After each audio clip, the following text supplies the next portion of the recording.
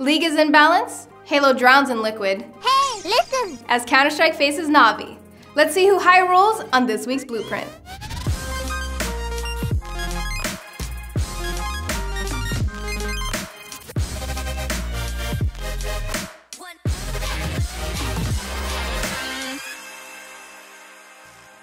League results for Week 6 of the LCS are a 1-2 loss to FlyQuest and a 2-1 win over Immortals.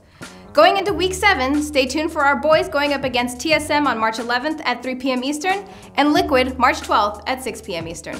The Halo boys make a run in the losers bracket at the Halo World Championship qualifiers in Las Vegas, with a nail-biting Game 7 win over Luminosity and making Pandas sad with a 4-1 win. They move on to rematch against Liquid in losers finals, getting flooded out with a 2-4 loss and finishing in 3rd place. The boys will be back at it again at the HWC in Burbank, California on March 24th through the 26th. Over in Korea, the Overwatch boys take an 0-3 loss to Lunatic High and fall 3-2 to Gyeongdu Unsia.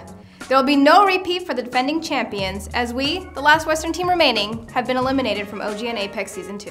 CounterStrike is resting up before ESL Pro League on March 9th versus Na'Vi at 1 p.m. Eastern, and then on to the Star Ladder Season 3 EU qualifiers versus Big on March 11th at 10 a.m. Eastern. This week's MVP goes to Alex, showing he doesn't trust anyone to wake him up, not even himself.